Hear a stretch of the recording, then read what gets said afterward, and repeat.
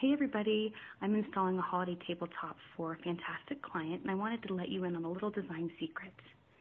I call these my soulful succulents. And what I've done is I went down to Capital City Antique Mall in Salt Lake City and purchased all of these pieces for under $100, shined them up, and then headed over to Home Depot and stuffed them full of succulents. Home Depot stocks them year-round, which is amazing.